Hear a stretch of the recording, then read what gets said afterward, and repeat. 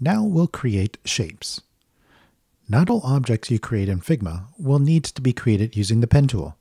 There are times when a simple shape can be created by using the default tools.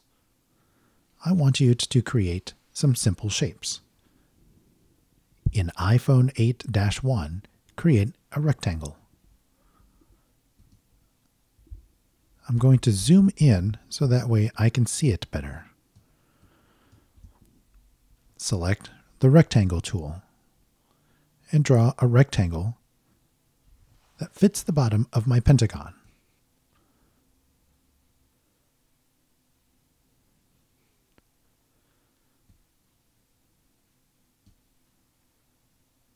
In MacBook Pro-1, create a perfect circle that fits under the arch.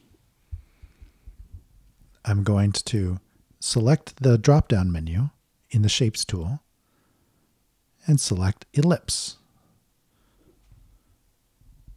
Holding down the Option key and the space bar, when I click and hold to create the circle, notice that it is now perfect and coming from the center.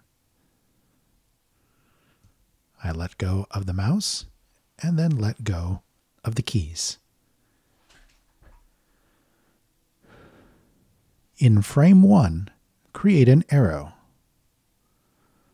I'm going to start at the bottom left-hand corner and work my way through the heart to the upper right-hand corner.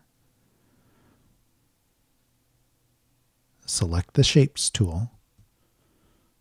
Select Arrow. From the bottom left to the upper right. And let go. Now I want you to, again, select all the frames, go down to Export, confirm PNG is selected, and export those 3 layers.